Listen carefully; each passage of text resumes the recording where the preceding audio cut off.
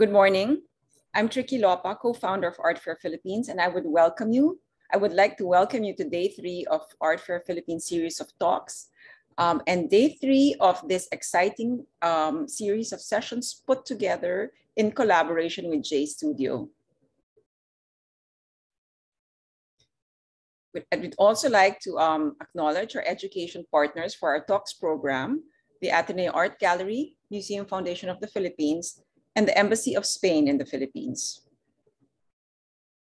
Just a few reminders. To ensure the smooth transmission of the demonstration, the audio function will be limited to the moderator and speakers. We encourage everybody to please type in your questions at the Q&A box, and I will read them to you at the end of the video presentation. But if you want to ask your questions live, click the raise hand icon and we will unmute you. So welcome to Conversations on Clay segment 3, the life of a potter. And we are very excited to have our 2 guests with us today. To tell you more about them will be our curator, Pablo Capati III. But let me welcome Pablo first. It was in 1989 in Kobe, Japan, when Pablo Capati III first learned pottery, taking up ceramics at 13 years old. This interest remained as he went on to pursue higher learning in USC, where he took a course in alternative firing techniques in 1996. In 2000, he resurrected this interest initially as a hobby and finally established his studio in San Jose, Batangas in 2003. So please, I would like to welcome Pablo to join me here. Hi, Pablo. It's been a great 3 days for me. So thank you so much. Thank you very much. Good morning. Good morning. Yeah, it's been really fun the past few days, and even going to get better because we got 2 very special guests today. Okay. So let me introduce them. Okay, thank you. Good morning, everybody. I'm Pablo Capati III. Welcome to Conversations on Clay. This is our 3rd and last segment to complete the full circle. Our topic would be a potter's life. For today, we have very, very special guests, rarely together. And let me introduce first, Sir Jon Pettyjohn. Sir Jon spearheaded stoneware high firing in the 70s. And since then, it's been continue making pots with his wife, Tessy Pettyjohn, and they're based in Laguna. Jon, I'm very proud to say that Jon is one of my mentors that helped me pursue pottery and create what I've been able to create today. Thank you, Jon-san. Next is my good friend, Kuya Joey de Castro, my #1 critic and #1 travel buddy all over the Philippines and other parts of the world. Kuya Joey has his, he was one of the first potters that had a studio in the city, in the middle of the center of EDSA in Mandaluyong. His career initiated with his love for succulents, as he wanted to create beautiful pieces, pottery for succulents, and eventually became a lifelong career. So thank you for joining us today, Kuya Joey and Therese. Let's get the film clip going.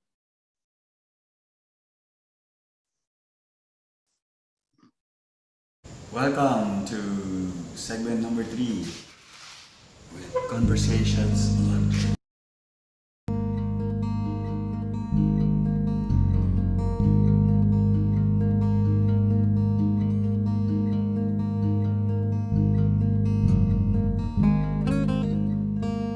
We have 2 very special local ceramic artists.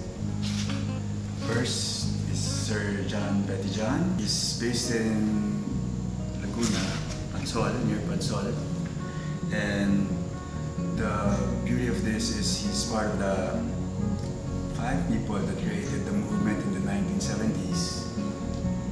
That was part of the ceramic stoneware high fire movement.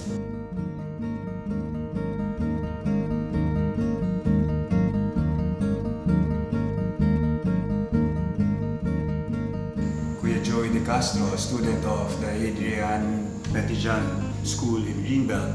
He'll be joining us and talk about how he was able to build a career in the city out of pottery.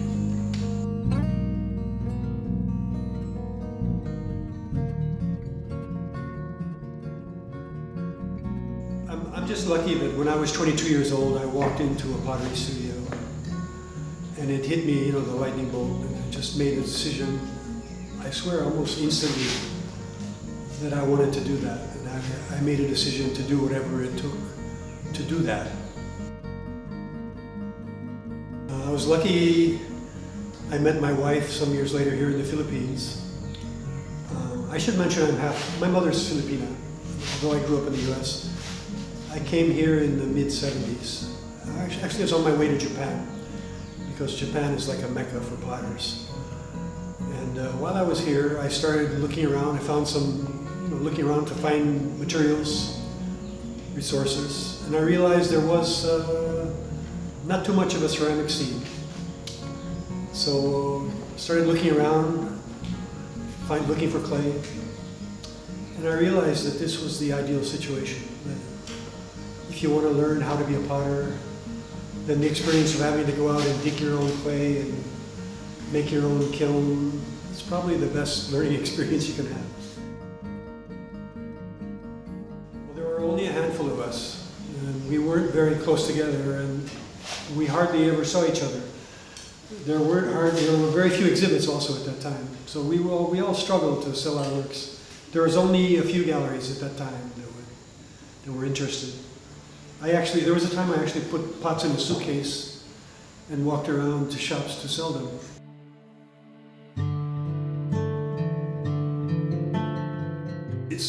Tessy and I are a team. It's a good thing when a husband and wife work together in pottery, because pottery can be hard, and so we understand each other very well. And we've always supported each other. We each do our own. We each do our own share of the work. So we started a small workshop in Manila, and later we moved to Calamba, Laguna. This was in 1980.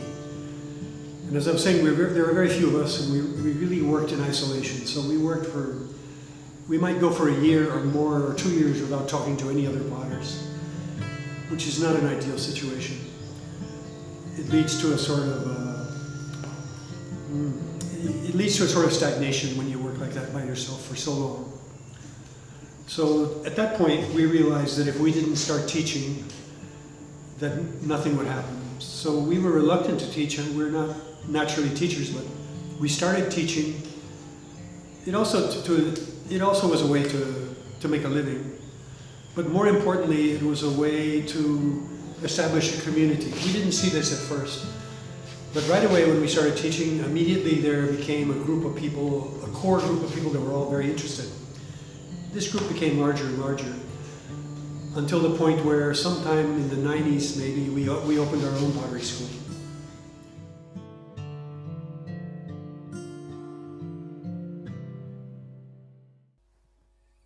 Well, the great thing about ceramics is that it can be so many things. So immediately, there are people attracted to sculpture, they're functional, even people are attracted to conceptual work even.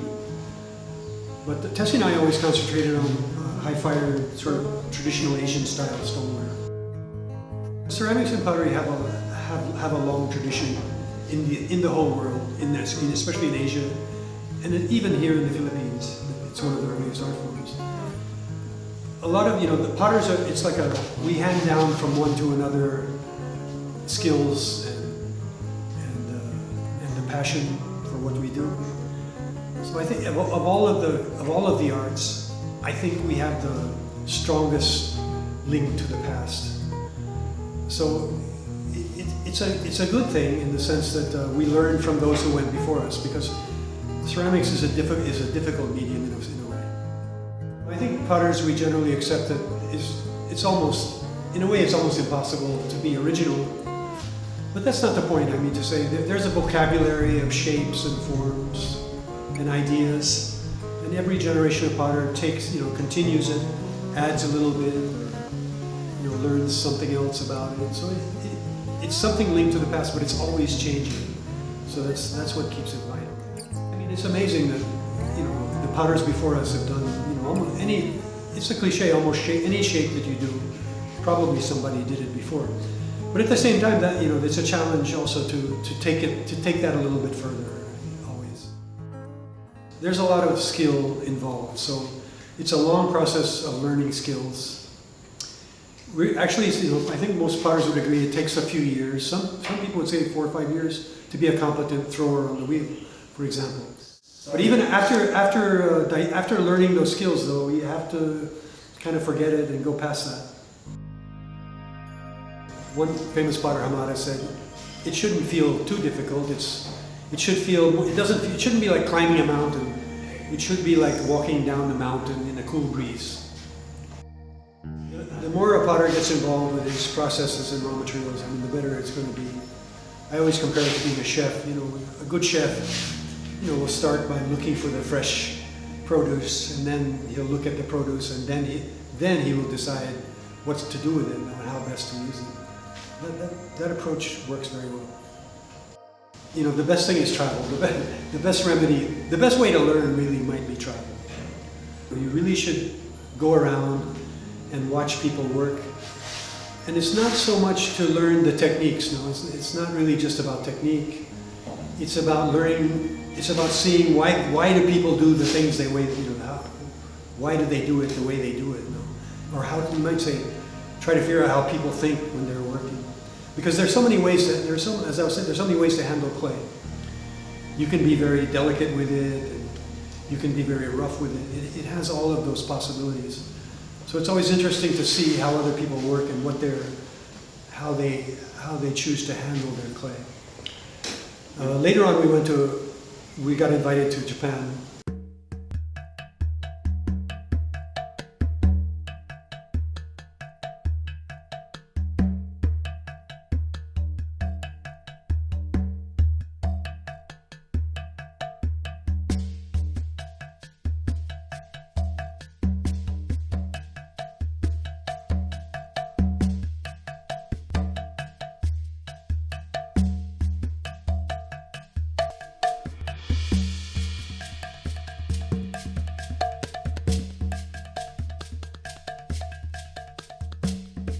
Tessy and I were lucky we got invited to do a residency in Shigaraki, Japan, back in, this was 2017, if I'm not mistaken.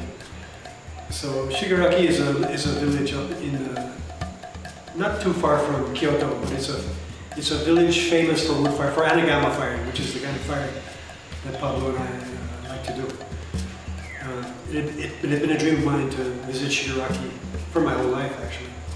So we're lucky we got to stay there for 2 months in a place called the Shigaraki Ceramic Cultural Center, which is it's like a huge park on a hill, and they have multiple kilns and multiple studios, and that any time of the year there's 5 or 6 artists work from other parts of the world working alongside probably 5 or 6 Japanese potters. This has been ongoing for 20, 30 years. And it's like at one time or another, like all the most famous potters in the world have worked there. There's a wall with names on it. It's just awesome to look at. So we were just lucky we were invited. It's mind-boggling. I mean, to walk in, the pottery store in Shigaraki, you can choose from 50 kinds of clay, different colors and different textures, and the tools and the equipment. And then to be told, you can just get whatever you want. Take the bike to the market every afternoon, and we had a small apartment so we could cook for ourselves. It was great. I hope I can go back. But I would say to young potters, now that if the COVID situation, if we get back to normal and travel becomes normal, I think the festivals and residencies will open up again. And it's just one of the best things you can do for a young artist. I always look to see the ones who will give back. It's easy to take from the field, but you want to see people who can give back also, because that's what's going to make it thrive. Yeah.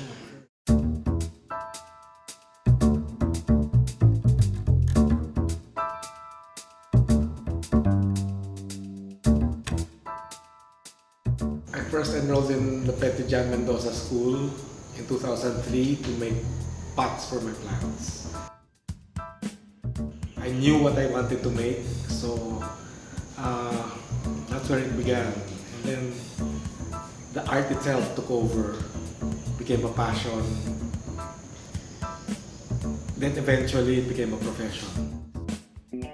So it became bowls, platters, jars, vases, the whole works. So eventually I drifted away from my succulent collection and making pots. I went all over the country looking for different potters, observing their studios, firing in their kilns and using their clay, finding sources of their clay. Like Ugubigan, Sagada Pottery, Pablo Capati's farm, Adi Mendoza, Jon Pettyjohn, the whole Jaime de Guzman, Lanelda Cueva, all the potters, I searched them all the way to Baguio, Quezon, all over these places. I went on a journey looking for different potters. Then subconsciously, not knowing that I would become one.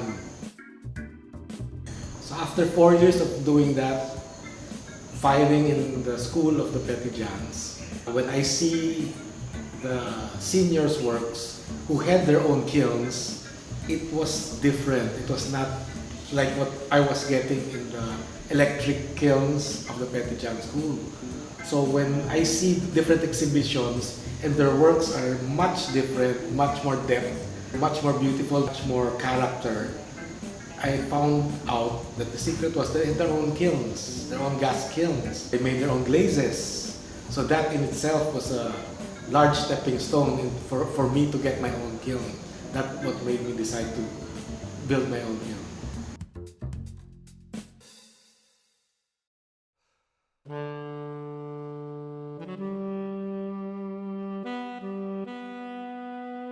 I live in Mandaluyong, right by EDSA. So, in a condo, 9-story building, how do you build a studio in a condominium? So that was the hardest part. So the first thing is getting a kiln.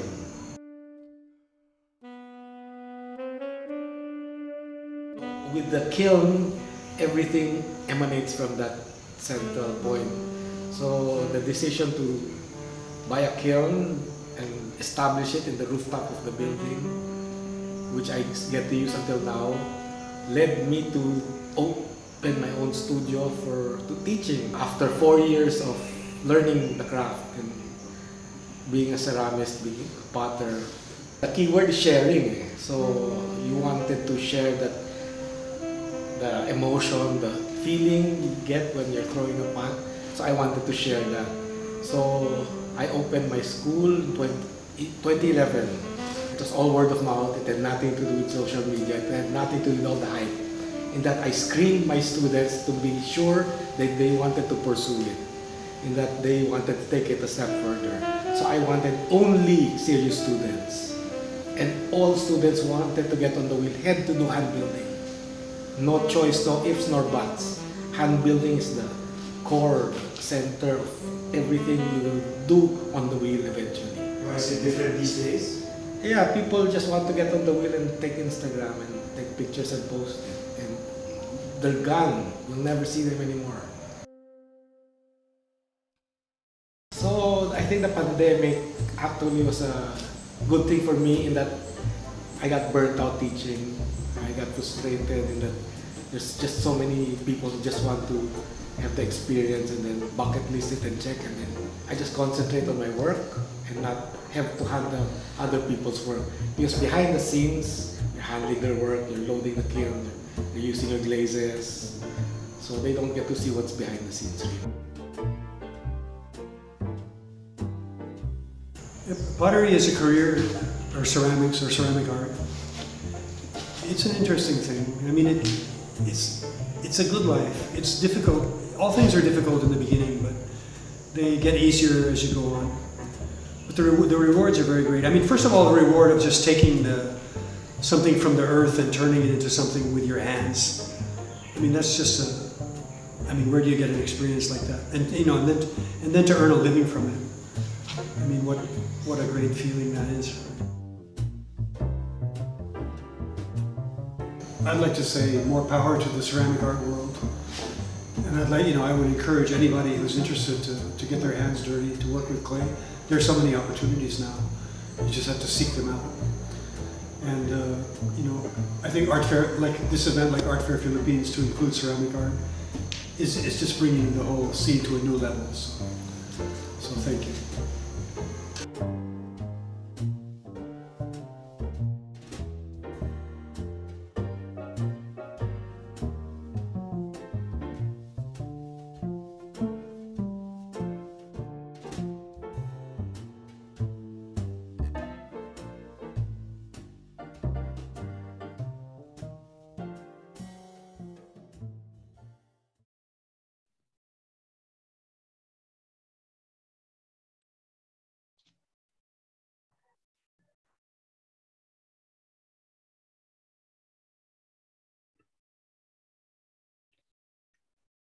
We'd like to remind everybody to please type in your questions at the Q&A button so that John and Tessy's here also with us. Hello, Tessy, and Joey and Pablo can all answer your questions.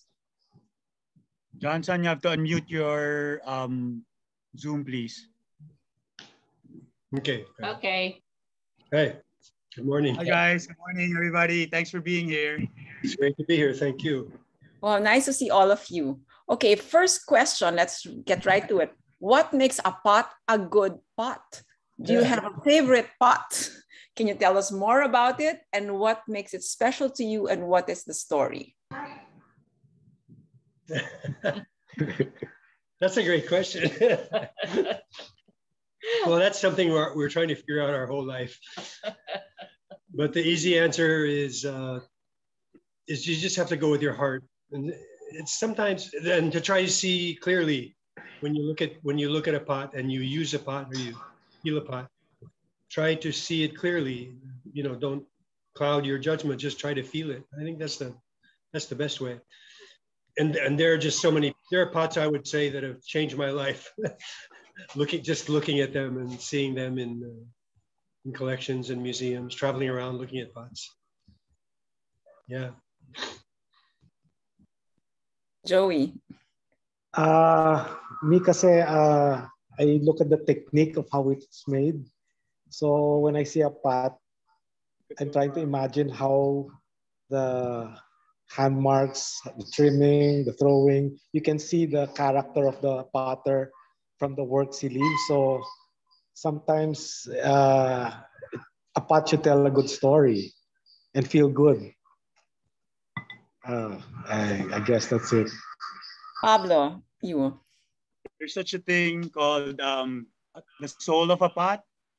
So what does that mean? That means like if you put your soul when you're making your pot, that's a good pot. I guess I'll give an example. This one, I made it in Japan when I was 13, 14. And this was when I was still learning. And up to now, I can't make this same pot anymore. I will never be able to make the same bowl. But it means so much to me. That's why my advice to the beginners out there, when you say your pot is ugly, keep them. Because once you learn, you'll never be able to make them. And they're probably the most beautiful pots you ever made in your life. Okay, next question. What challenges do you face most as artists? Maybe John and Tessy both would like to hear from you. I mean, from Tessy too. Yeah, I think it's mostly clay, you know. The thing is we're trying to find clay to, you know, to use materials and yeah, I think that's the hardest thing to do is just to search for materials to make our own clay. Is it the same for you, John? Yeah, that's always been we enjoy that too, looking for materials. especially here in the Philippines, where if the goal is to make a Philippine pot, I think the search would probably start with searching for Philippine materials. Have you found where? Oh yes, yeah. we have a wealth of clay and rocks that can be used for ceramics. Yeah. I mean, from north to south. It's just you have to go there and find them. Yeah, we've been using a lot of natural materials from the Philippines. We mix our own clay, but it's getting harder and harder to get them because there's not the industry that supports raw materials is not really very strong. Yeah. Joey, for you. Yeah, I guess just challenges. Yeah, because before there was only one supplier of stoneware clay, and it was just a plain white, ordinary looking, unusable on its own. So we had to put additives and manipulate the clay and make it usable for our purposes because it was like a tile white clay. So after a while, I got so bored at using that white clay that started importing clays from Japan and soon maybe from Thailand and blending it with local clays to make it usable. Pablo, you? With me, it's more of during the making process because as we all know, there's 4 basic techniques. There's hand building, pinching, coiling slabs, and there's wheel throwing. And obviously, when I make my sculptures, I use hand building. And then when I make my traditional ware, I use the wheel. And when I have to put the two together, I have to mature more. I have a very difficult time putting it together. I just really have to think 2 different ways. It's 2 different things for me. And hopefully in the future, I can really combine it. For some reason, they just don't gel properly these days or haven't been. I'm trying to work on it. It's difficult. What is your daily routine? Let's start with Joey. Yeah, because me, I'm a workaholic. So I work every day, all day, including Sundays like today. It's more of a lifestyle. So I wake up 5, 6, get to the studio by 7, and work until I burn out till about lunchtime. Then the work involves not only just creating pots, it's loading the kiln, testing new glazes, so the preparing clay. So the workload in a day takes several processes. So you're preparing clay for next week, you're testing new glazes for next month, then you're making clay for use in the afternoon. So it's multi-layered things. It's more like a lifestyle. So my life revolves around that whole process. Would you say it's like 9 to 5 also for you, Joey? Like, yeah, more or less 9 to 5. Sundays yes. off. I mean, is it something like that? Yes, and the good thing is that I work from home, so I can take naps. I can leave it for an hour or 2 to dry while I'm working on something else. I can go in and out of the studio whenever I want. Sometimes I work late at night, sometimes early morning. So it's really a lifestyle. Is that the same for you, Jon and Tessy? Yeah, what Joey said is absolutely right. But it's kind of like a potter is like a farmer. I think we're very close to the earth, but the routines are very much like a farmer. Like Joey was saying, you're always anticipating, you're preparing something and you're anticipating, and you probably, we won't see the results for weeks or a month or so. So it's really about anticipation. But there are definitely, it helps to have a routine because you have to be very close to the work. You have to watch the way the clay is drying. You have to, and anticipate you having clay ready for tomorrow and all the various steps. So yes, it's like Joey said. Pablo. I'm a little bit of the opposite because I value my sleep and I love to sleep a lot. And so my schedule is very erratic. If there's no deadline, I have to force myself to make every day because it's important to make every day. But if there's a deadline, there's there's that thing in the back of your head, and I can go on and on and on and on and on and not sleep actually, and just so that, and then when the creative juice pumps in, it's just nonstop, and then you exhaust yourself, and then you go back to sleep. How do you decide whether to keep a pot for yourself or to sell it? And to follow up, does the pot that you keep for yourself, is that more valuable than what you choose to sell? That's a good question. Well, whenever we open the kiln, there's always one or two pieces that that attracts you the most, that you like the best. So it's like, it's sometimes really so hard to give it up, or sell it or something. But we do keep a whole bunch of things that probably our children will inherit. But it's really, really hard to let go of your works. It's important also not be attached to your work, because you cannot handle clay properly if you feel it's something so precious to you. I mean, in order to work freely with clay, you have to have this sense of detachment, like it's not any big deal to lose your work or something like that. I guess it's true, because you can't keep all your pots. We don't have space anymore for pots. Lucky for us, you've let go of a few really beautiful ones. So, Pablo, what about for you? For me, actually, before it was very difficult. Like John said and Tessy said, it's very difficult to detach yourself from your pots, because the process is quite. It's a long process, and you get attached to it.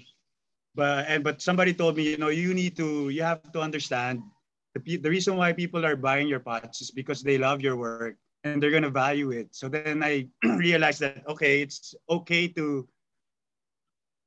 sell them, but with my Anagama works, I still have this very, very difficult Anagama, the wood firing kiln. Still have this very, very, very intense connection and romance with my work. Now it's so hard to let go, but that's why it's only when I have exhibitions when I put them out, and still I keep a couple of them for myself. Joey, what about you? Yeah, the hardest thing really in the start was to detach yourself from the works you create. In the start, it's very difficult talaga.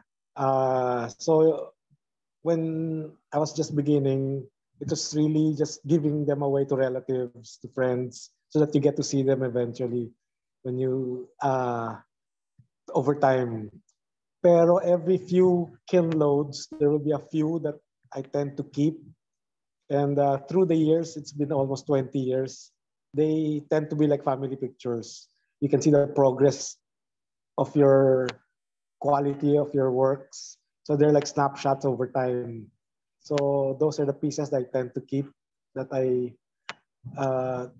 they're quirky. They're not the usual stuff. 1 out of 10 in the kiln load that will really stand out. And that's what I get attached to. They may not be perfect or beautiful, but the story is really there of your progress. Okay, next question. Do any of you have any apprenticeship programs? I think this was already asked yesterday, but I guess people really are curious about this. You'll probably have a long waiting list if you say yes. I guess the answer is no. What? Sila Jan, they had a few apprentices a few years ago.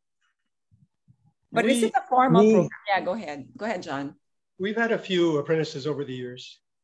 Yeah. But we don't turn, if people come around and they're very interested, we never turn them away. So there's different levels of apprenticeship. Yeah, we always encourage people as much as we can. Yeah, we've had 2 very, very long apprenticeship, like Hadrian Mendoza and Anton Koinyeng, which Live-in apprentice. yeah, will live in with us for a year. And some that comes and goes, you know, few months, few weeks. Me, I was willing to get an apprentice, but the Delta happened, so I didn't want people entering my studio. So maybe when it normalizes, I'm willing to take apprentices. It's because I'm a private person, so it's hard for me really to open my space up to somebody I'm not that close to or not familiar with. So when I work, it's loud music, it's rock and roll, it's intense. There's shouting involved. There's it's a physical. It's like a sport going to the gym, something like that. So I tend to keep my studio life private, but I'm willing to take apprentices when the pandemic loosens up. Okay, Pablo.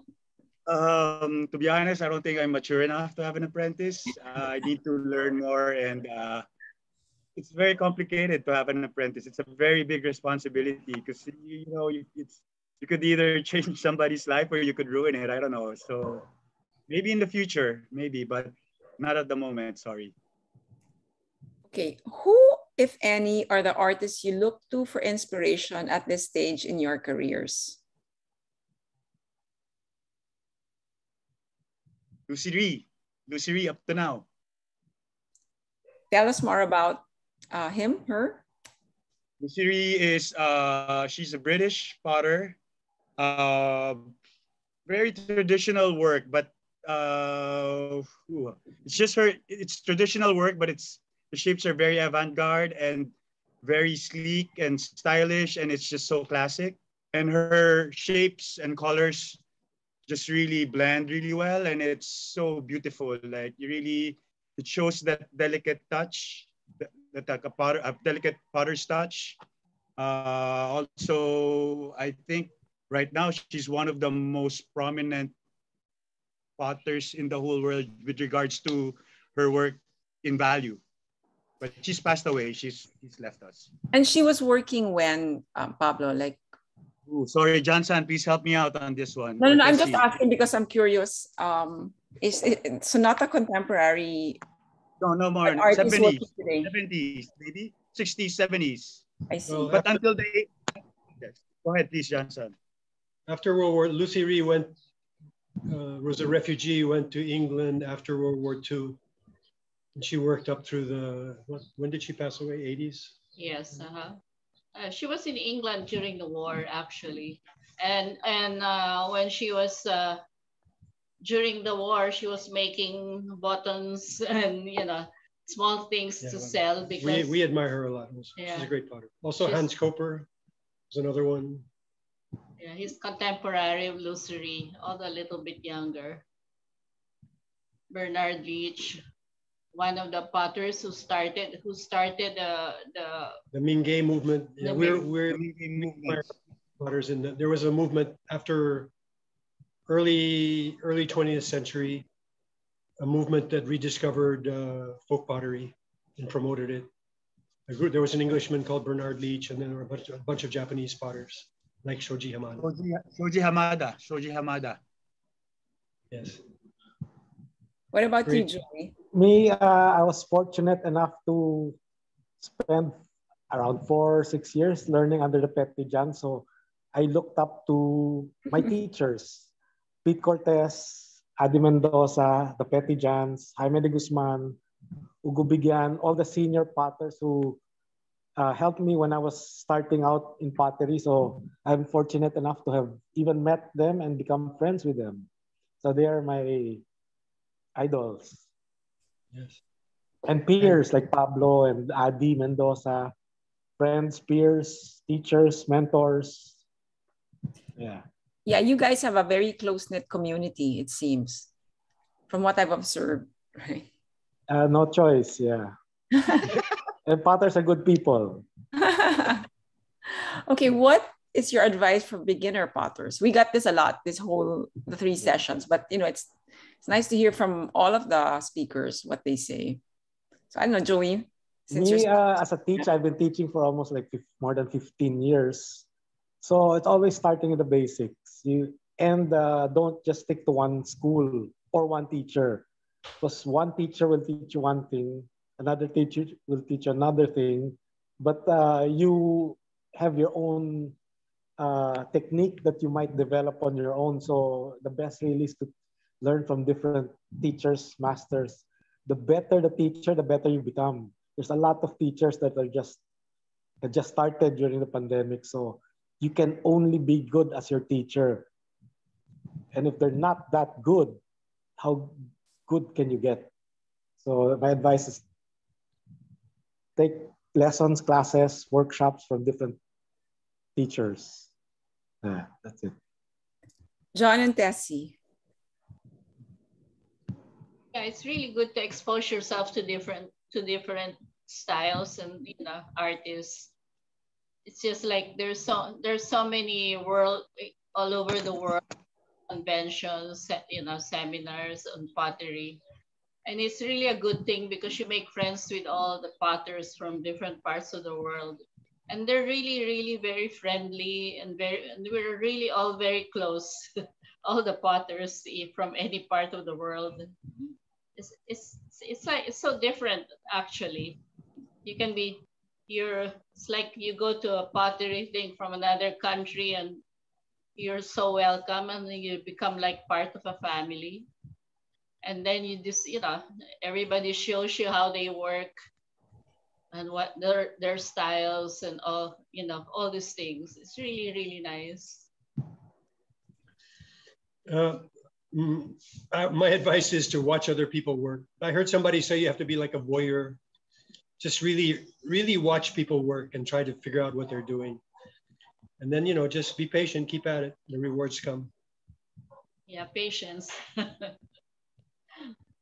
It's just, you have to really focus on the basics, be very patient, and you have to be more stubborn than the clay.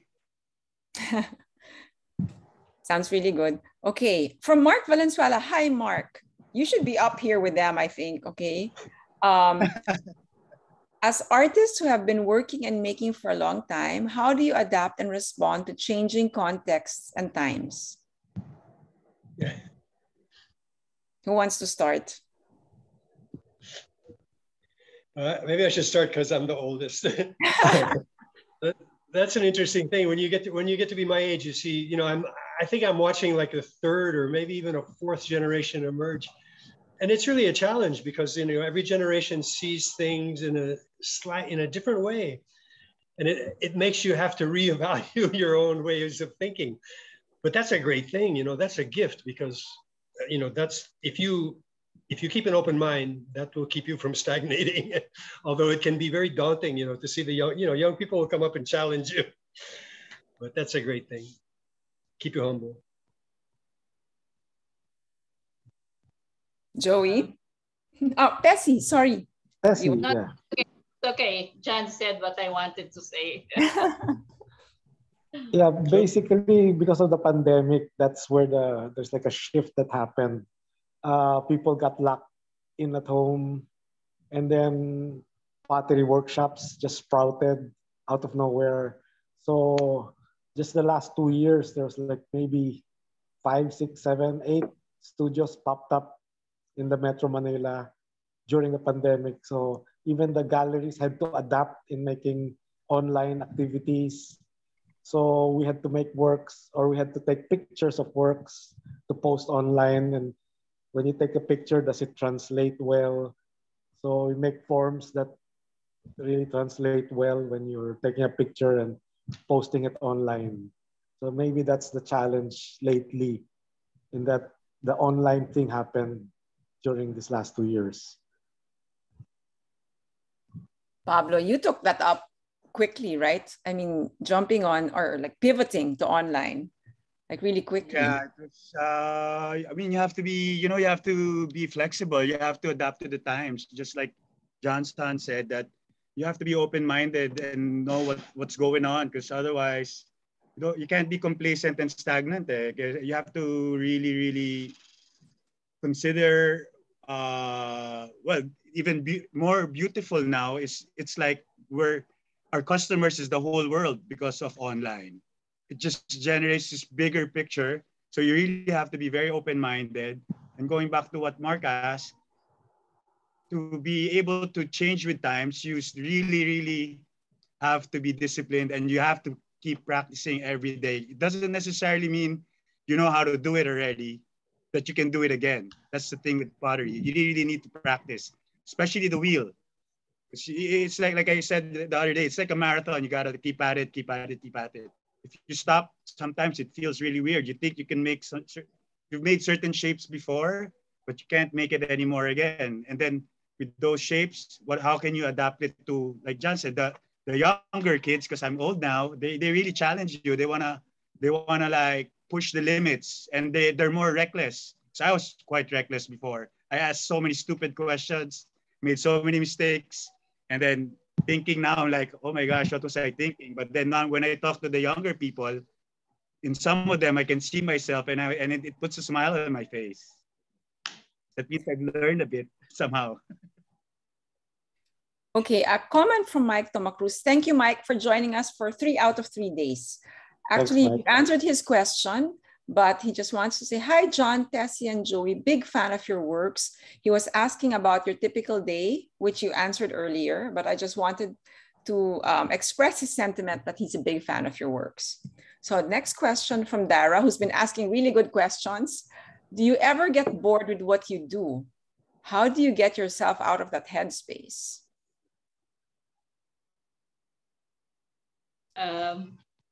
Yes, I was doing a lot of functional works before, and I just kind of got bored with it. So I started making, sculpture-like things, and which I got bored again. So now I'm combining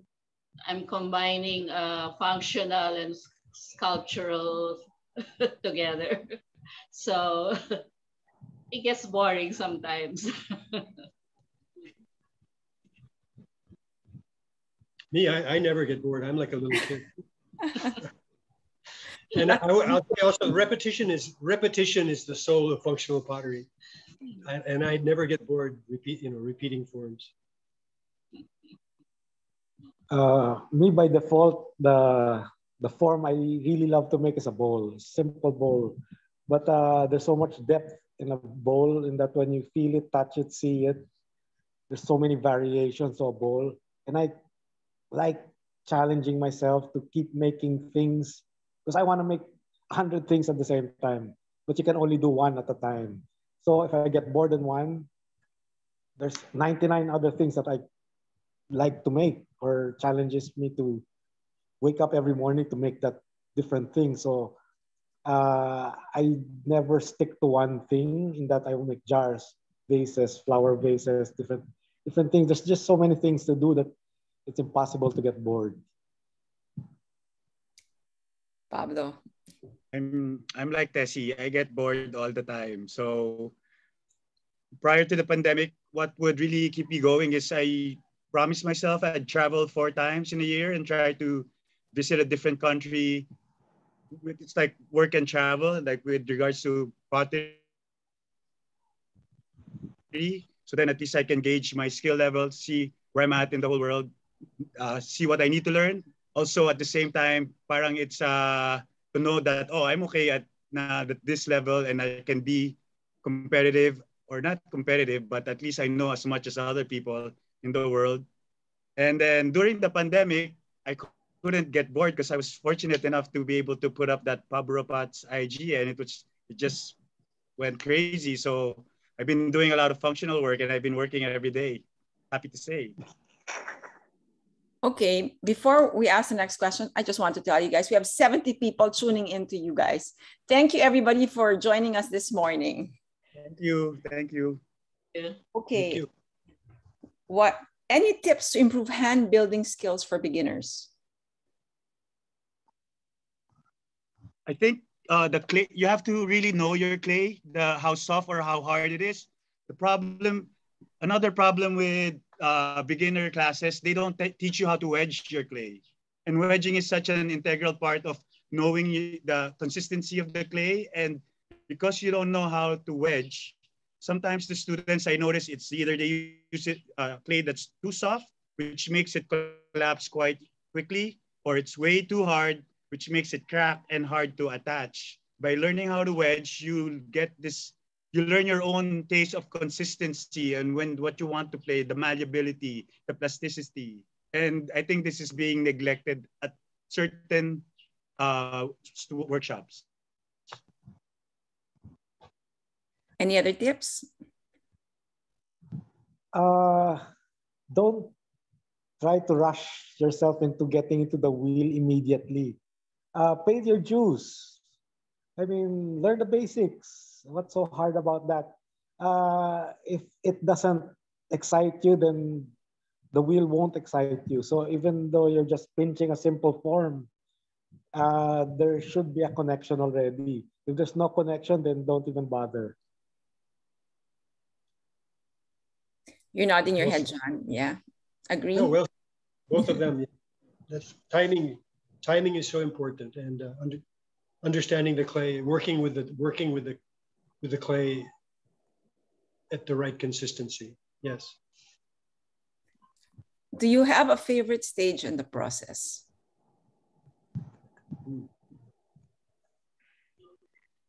I like making and trimming the clay. Well, but I don't really like to glaze. Really? Your pieces are always so beautifully glazed. Yes, it's so hard for me to do that. But I enjoy making things and you know, trimming and finishing. But then when it comes to glazing, I just like, I don't know what to do. That sounds really surprising to me. Okay. Some people say there's two kinds of potters, the fire potters and the mud potters. Some people like the excitements of firing, and other people like, you know, getting their hands in the clay. I'm probably the mud potter type. It looks best to me when it's fresh off the wheel. It looks really good to me. Joey or Pablo?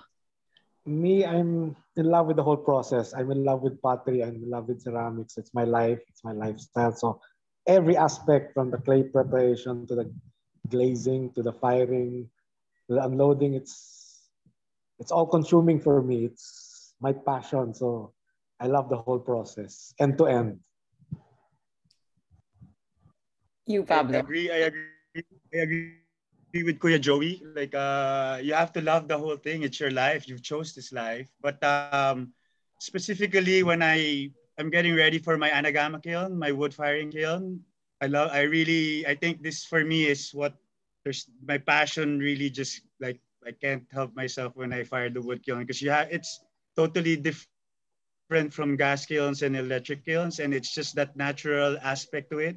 Using wood, clay, in your kiln, water, and then the works that come out from it's just too magical. It's just mind-blowing. Okay, from Mike again. Joey, love your works on the wall. Is that a new series? On the wall here, that's Avellana Gallery, the umbrellas of an artist. I forgot the name. But you do have works in Avellana. I can see it in front of you. Yes, right? I hardly make dinner sets. A lot of people have been requesting me through the years to make them dinner sets, and Albert was able to convince me to make a set for 8. And then I asked, what's good with Albert is that I asked him, what do you want me to show? And he said, it's up to you. How many? For 8. What kind? He says, as long as you make it personal, make it as best as you can. So the last set of plates I think I made was for you, Tricky. 3 or 4 years ago. So that was the last time I made plates as a set. Oh, yeah, so just a little plug. I mean, your works for the art fair can be seen in the Art Fair Philippines website at the Avellana Art Gallery page, or they can visit Avellana Art Studio. And J then Studio for also. Yeah, Pablo and John and Tessy, their works are at J Studio. Correct? I saw them. Joey also has works in J Studio, headquarters in this. Yeah, okay. What's good, because of this art fair, we were able to group around 10 new artists who participated in Art Fair Philippines, picked by Pablo. These are the new graduates, the new potters in the past 2 years in the pandemic. So J Studio was able to set up an exhibition for us, including the masters, including the newbies, and first-timer exhibitions. Yes. Actually, oh, go ahead. Sorry. Go ahead, Tessy. Sorry. I said I don't have anything there now. Aha. There's still time. Okay.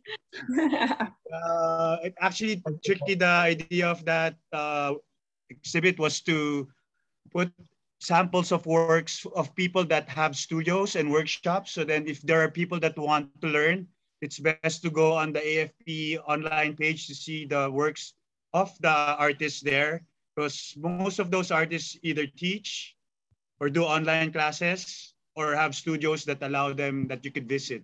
So it's a good reference. Yeah, well, on our part, we're so happy to have like a good selection of pottery for this year's art fair. Okay, next question from Dara again. I know we asked this already. Okay, how do you balance your time making work, the creative process versus necessary tasks of selling and making a living? Example, photographing, marketing. I guess these days posting on social media. How do you balance your time between?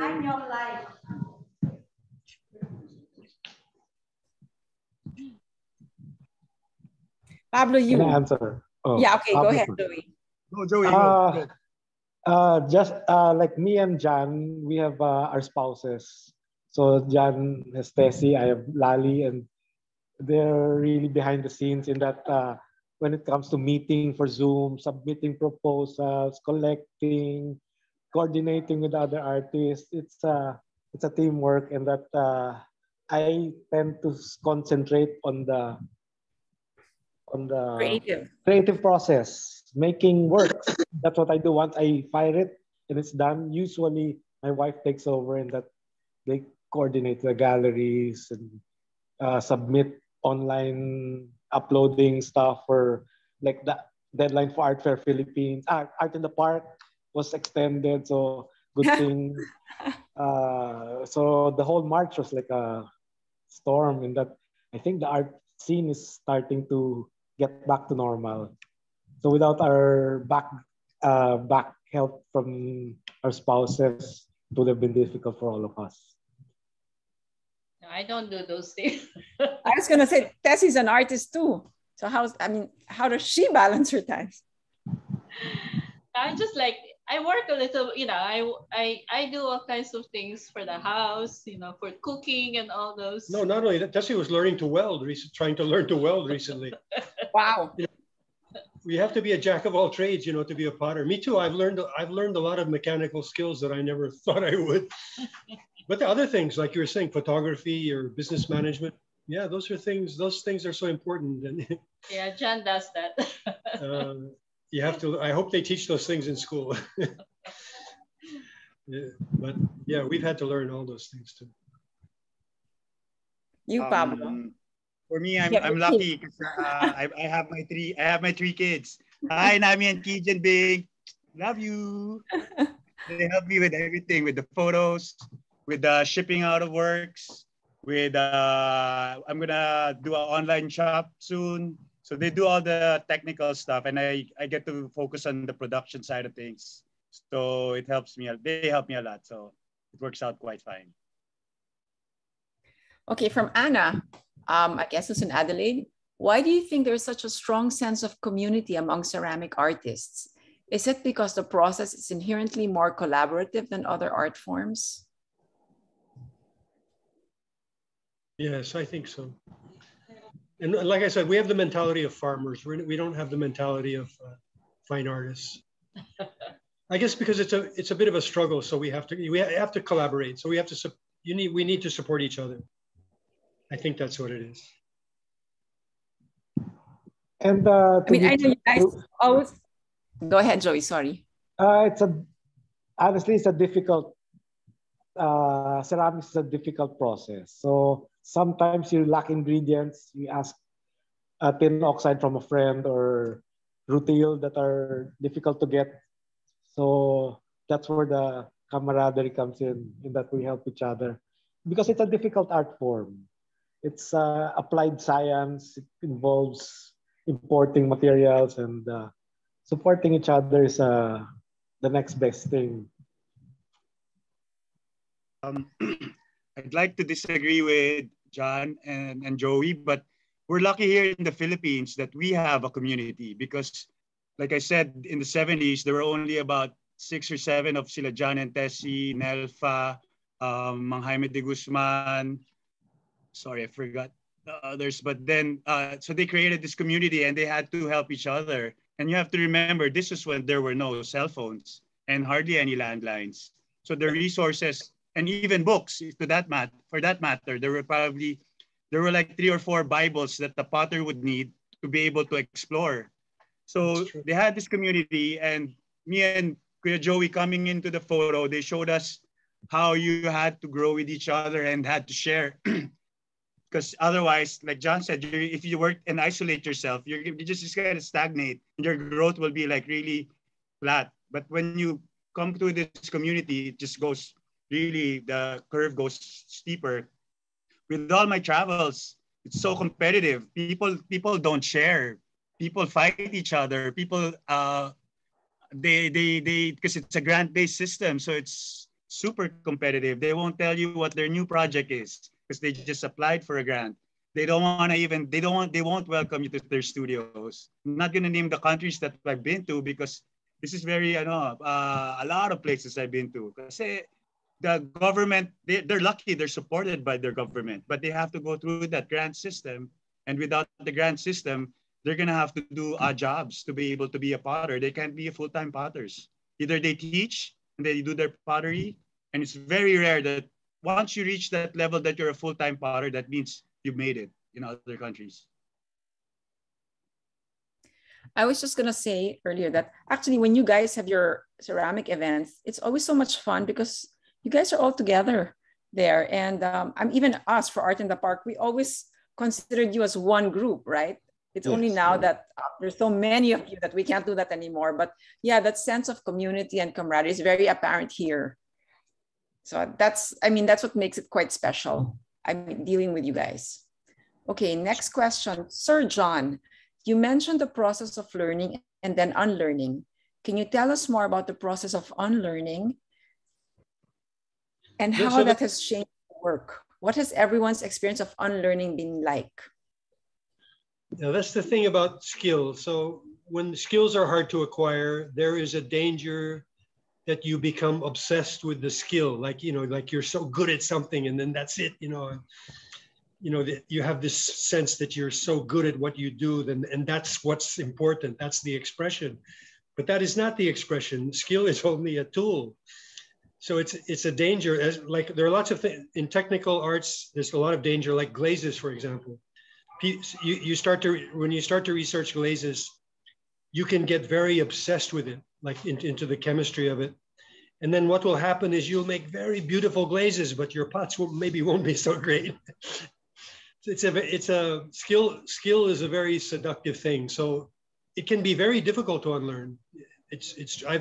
I struggled with that for some years. Maybe I still do. So, when you get good at anything, even like throwing or firing kilns or whatever, then you have to sort of let go of that skill and then allow some intuition back in, if that makes sense. Yeah, because So ceramics is yes, agree. Ceramics is such a technical aspect, especially like glazing. Yes, you tend to take everything seriously in that the decimal points have to count. But after a while, you step back, unlearn, and rely on your intuition. And true enough, your intuition tends to be more reliable than decimals and multiplication and the mathematics of glazing and stuff. Also, maybe it's like it goes back to the basics. You really have to. I hate saying master the word master the basics, but you really have to make it tutok. when you do your wheel, especially on the wheel, once a potter's goal will be to make symmetrical shape. You really need to focus on how to make symmetrical shape. And like Johnson says, you get so obsessed with it that it's so almost like perfect, but there's no such thing as perfect. And then now what do? Now you want to distort it. You want to unlearn that. And I guess this is when you learn your style, but then it's not always successful. It's very difficult because your skill level is so high already, it's automatic that everything will be symmetrical and it gets boring. And then you have to break it down. So I guess it's like drawing. You have to learn how to draw first, then you do abstract. It's the same thing. Okay, related to that, as seasoned artists, when you've been working with specific techniques and styles, do you find yourself wanting to try or explore other techniques or shift to a different style?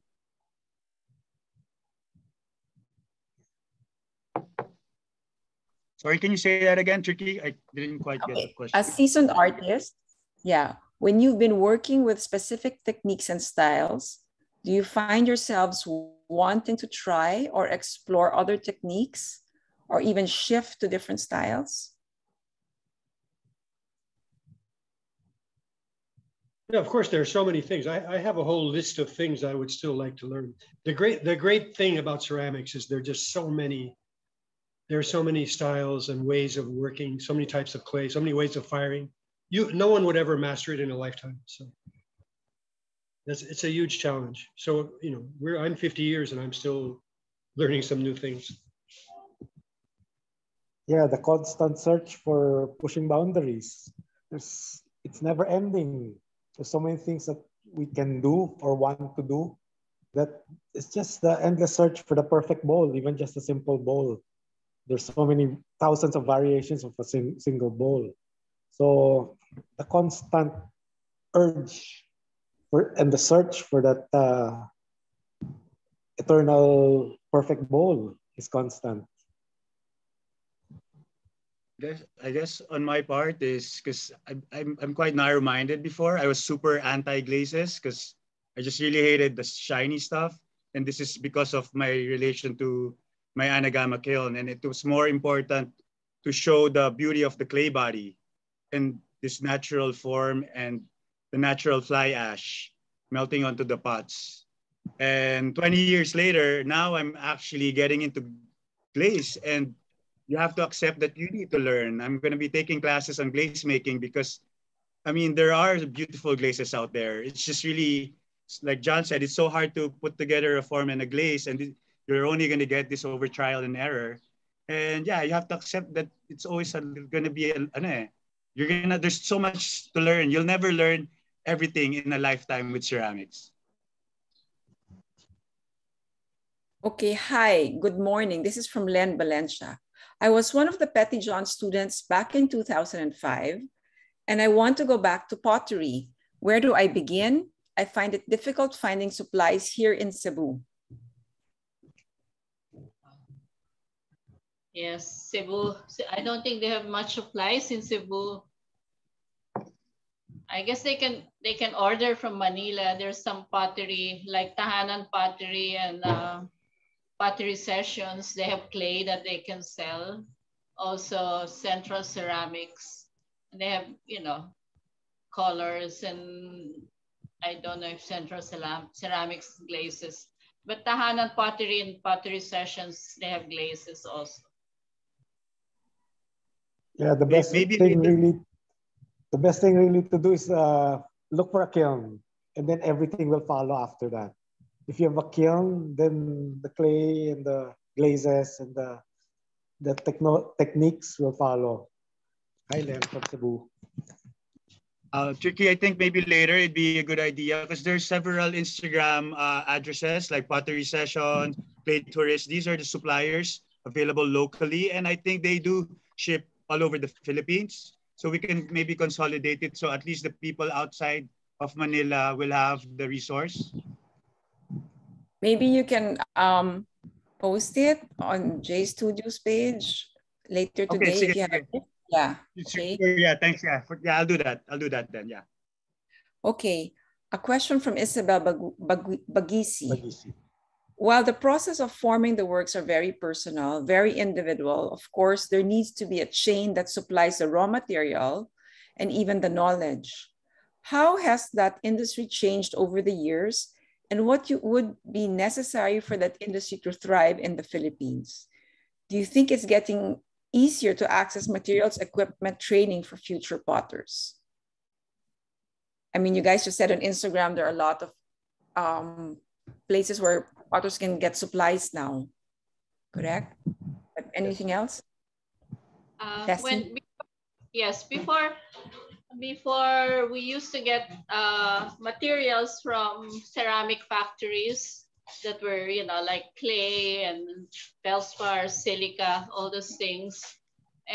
But a lot of them closed up because these factories, they buy the whole, like, you know, like the whole property that has clay and all those. So so we just buy the finished products from, you know, the ground powdered products processed from them.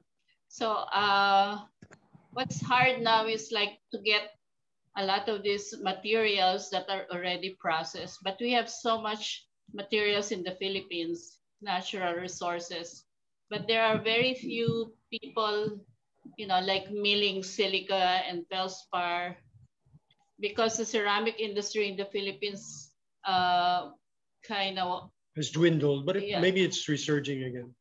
Yeah, because you know, a lot of things, a lot of pottery from China, which are cheaper. So the ceramic industry here closed. A lot of them closed up. So what we need is people to our people to process materials.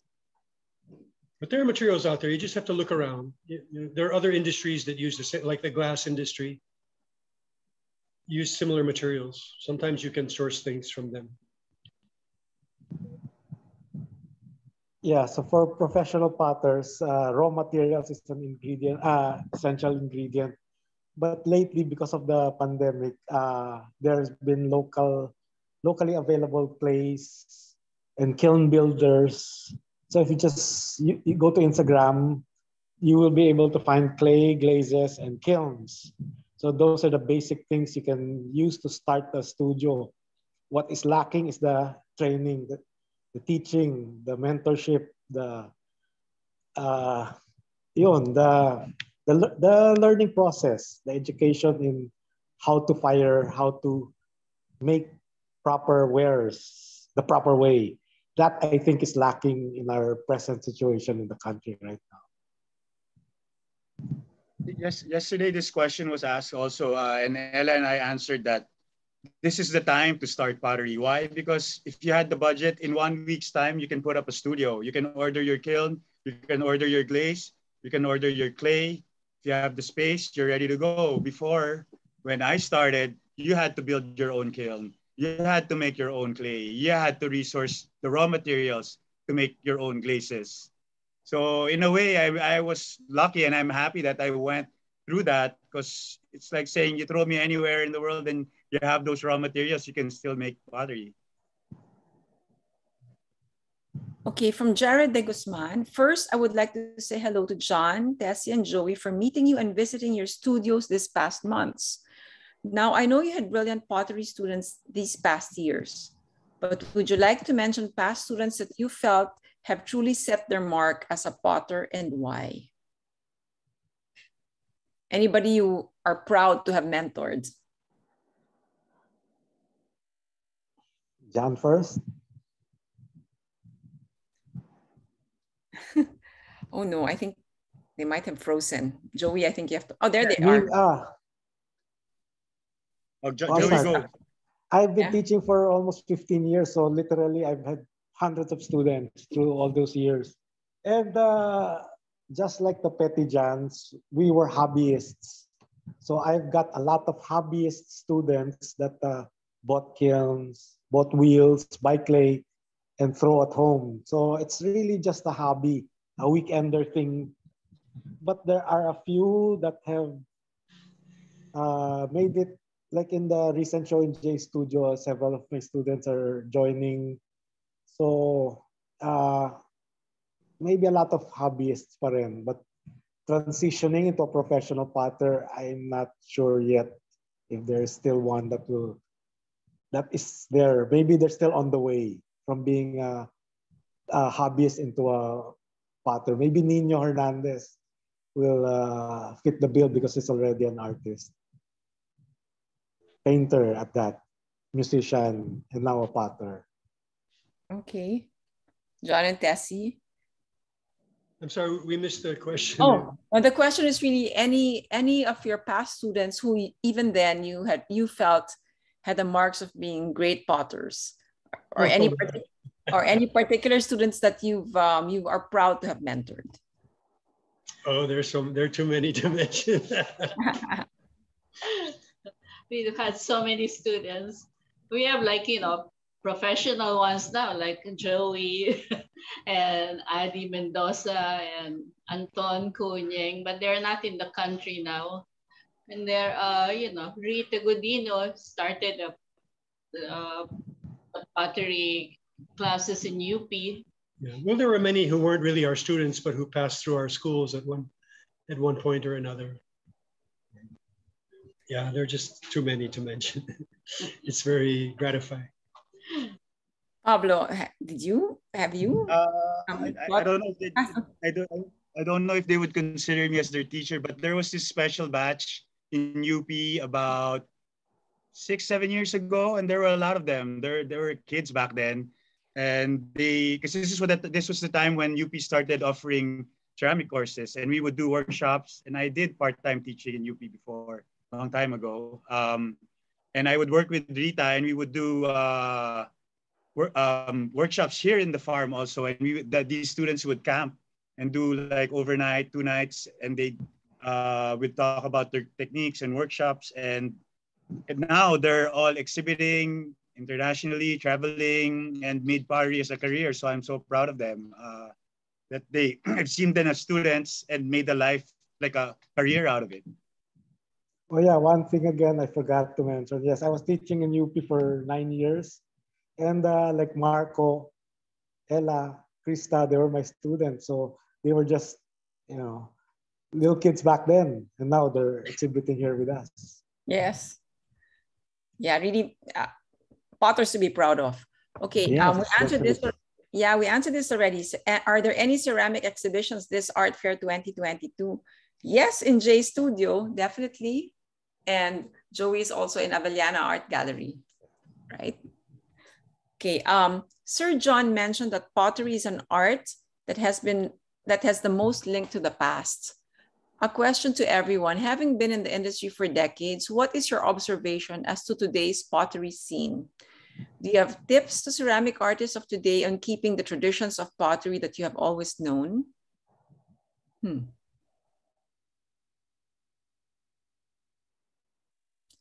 I mean, we all said the scene is more vibrant, for sure, than it was when Jon and Tessy were starting out.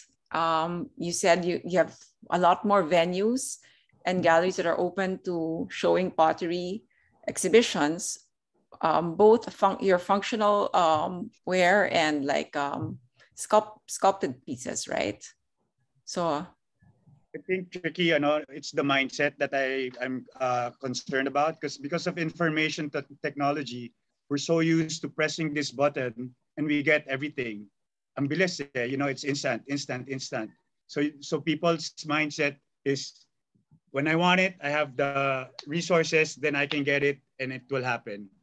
With pottery, it can't be that way. You can't. That's why the problem sometimes, when people are interested in pottery, and unfortunately, the most nakaka-fascinating is when people see a potter on the wheel. So the first instinct, anybody that comes here for a workshop, we want to go on the wheel. And I'm like, you're not getting on the wheel. We're doing basic hand building first. Because they think that once they get on the wheel, they can make something. But it's like the worst decision, because it's also a turning point where they can hate pottery, because they cannot. If you don't hold their hands and help them mold that piece of clay on the wheel, they will not be able to make anything. So it's kind of cheating in a way. My advice is just go to the National Museum, and see that famous burial jar, see the collection from the Tabon caves, and look at the Chinese trade wares, and you can get a whole education right there. Anything to add, Joey? I think lately Esquinita Gallery has invested in young artists that are ceramists. So they sponsor Oda Engaño, and she's been doing great sculptures. So I think there are more galleries that are going into ceramics lately. Okay, when can you call yourself a potter? From an anonymous attendee.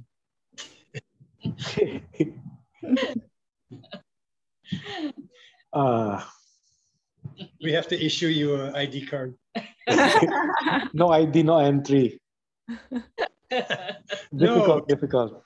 Make a pass. That's a very difficult. I think maybe you should ask yourself that as a question. If you're doing pottery, are you happy with your work? Do you understand the process? Are you consistently making? You ask yourself. Don't ask us. Don't ask anybody else. Pottery is a journey about you and clay. So you decide for yourself.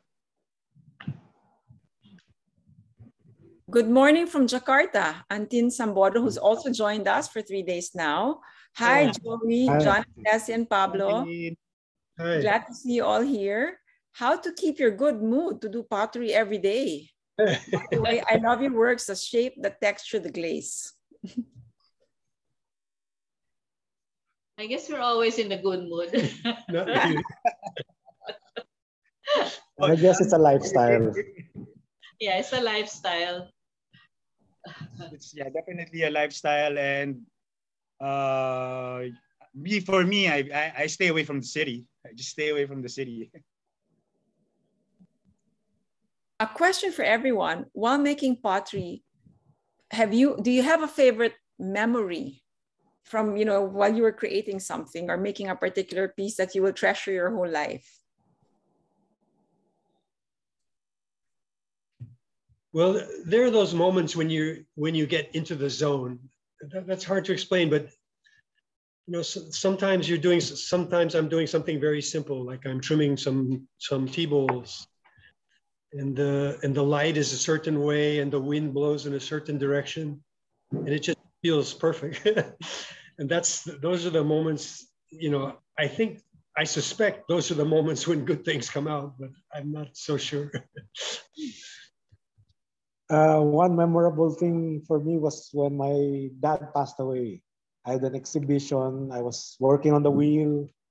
I had to mourn and throw at the same time. So tears were rolling down, throwing, and then glazing with these initials, and it was emotional when you have a deadline and then something like that tragic happens. So the emotions are transferred into the work itself. For me, not about memorable, but about a dream of. I always tell John this. One day, I'll be sitting in front of the wheel and I'm just making simple bowls for myself, and I don't have to think about anybody else or anything else. And I think that would be memorable. Have you ever experienced art block?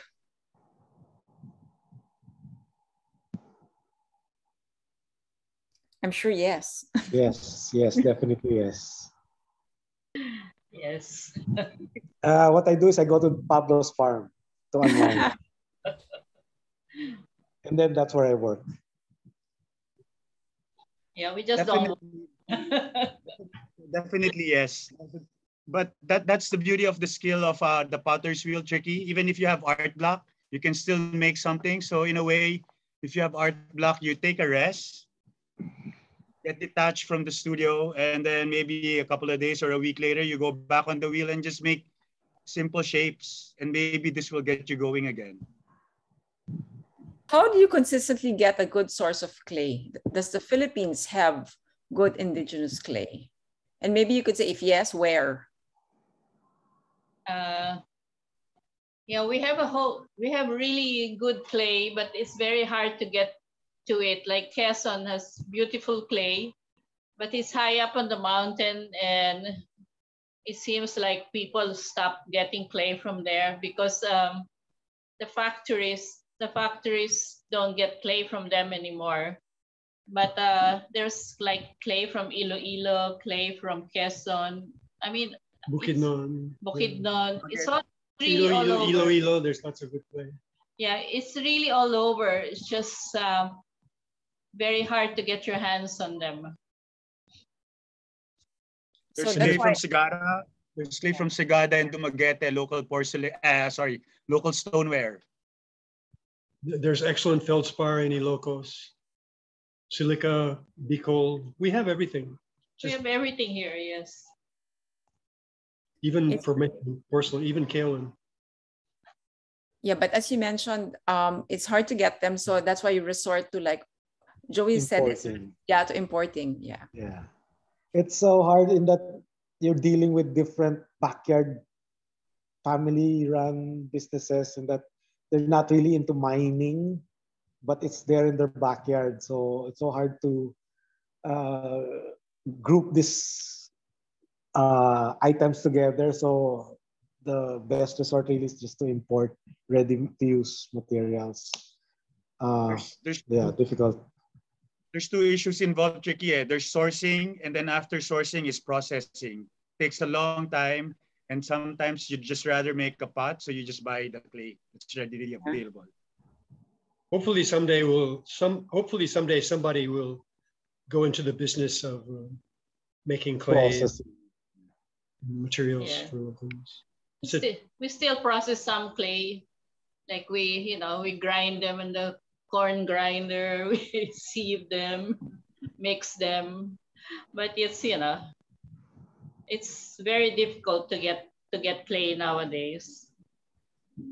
I think it's the same thing that the fabric industry has gone through. Like now that Habi, for instance, they're pushing for indigenous cotton. It's the same way, right? Yeah. So it's really a problem for, I guess, those of us in the creative fields. Is financial capacity a requirement in getting into pottery?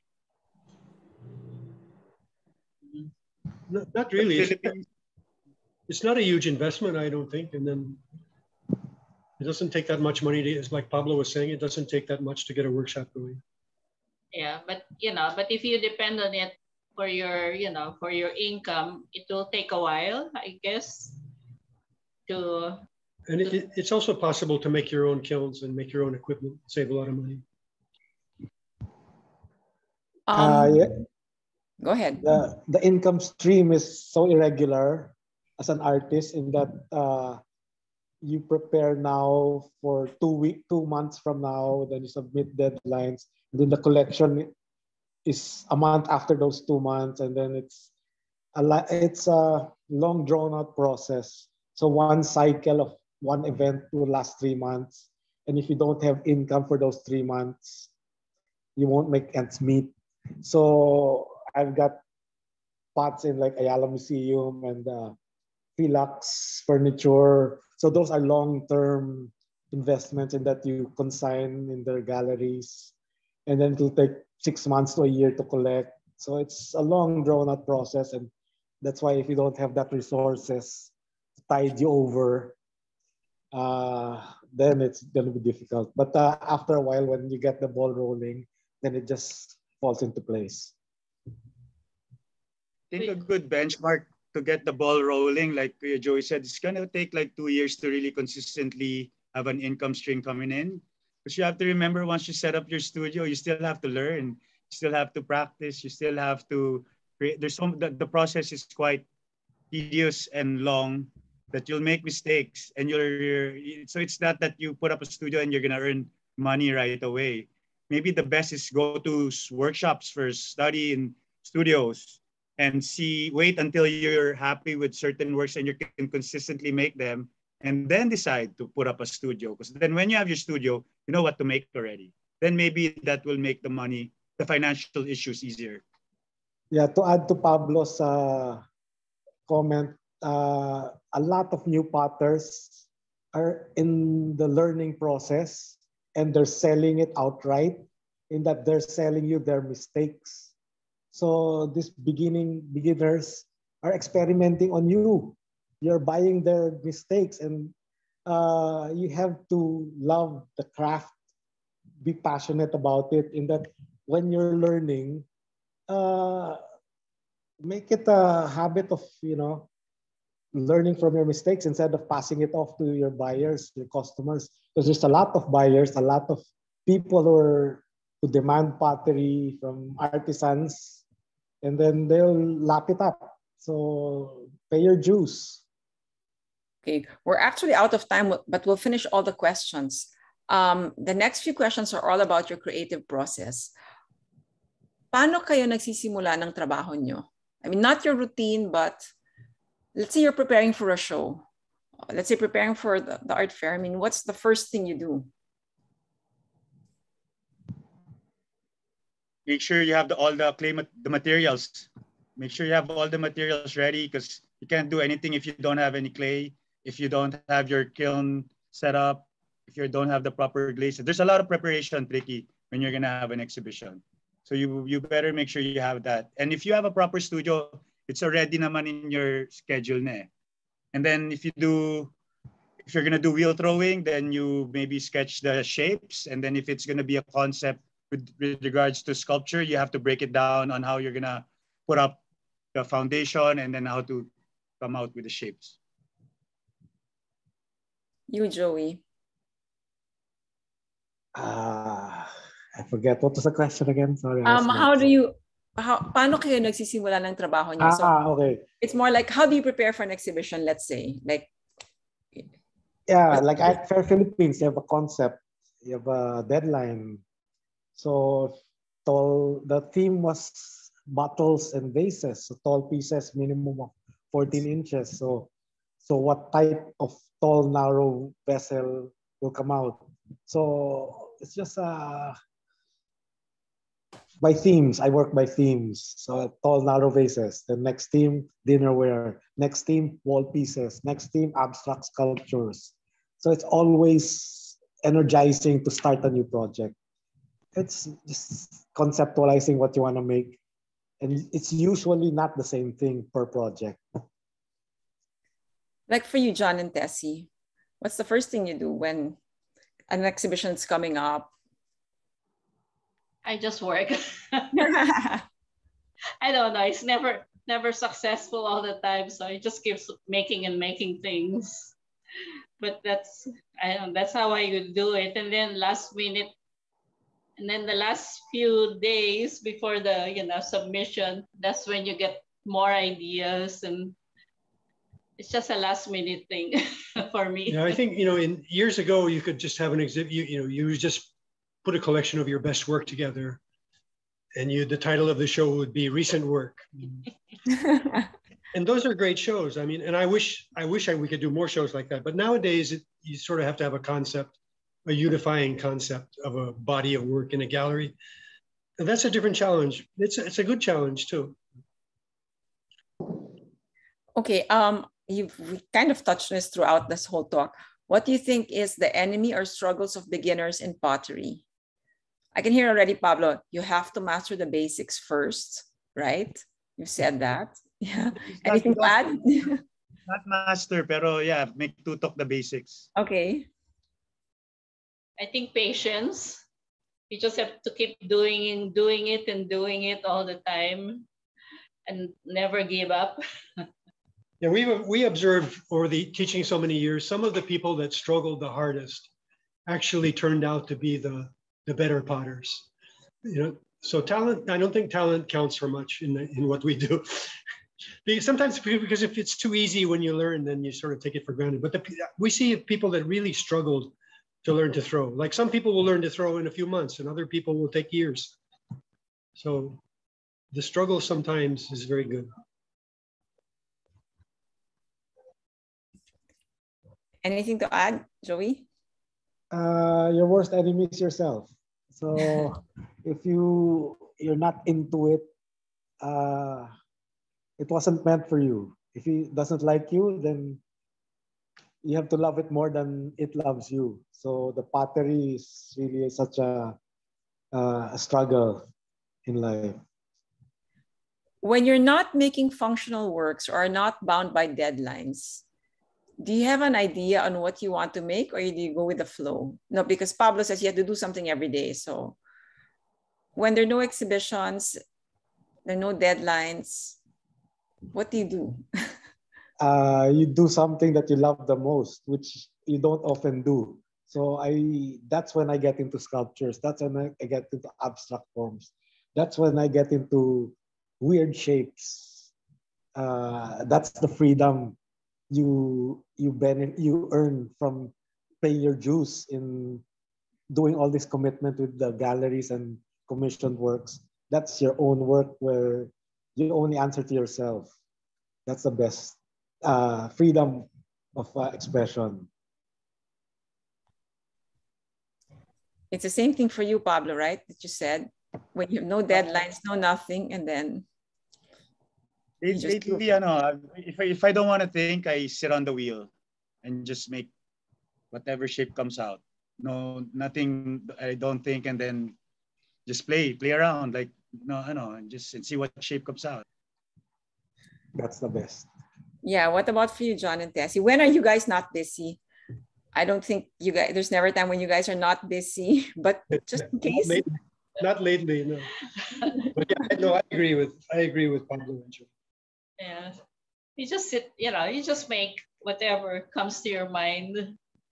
No rush, no deadline. Just work. Okay, I think we answered this already. How long does it take for pottery to sustain your daily lifestyle? Joey said about 2 years, right? From setting up your own studio to it actually be self-sustaining. Okay, nowadays, or more, minimum 2 years. Okay. Nowadays, pottery classes are booming, but it costs too much here in Metro Manila. You have an option to choose if you will pay for wheel throwing or pay for hand building.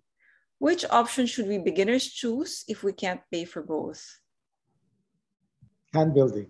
Yeah, I was going to say, I know the answer. After 3 days, I know the answer. You can answer for us, Tricky.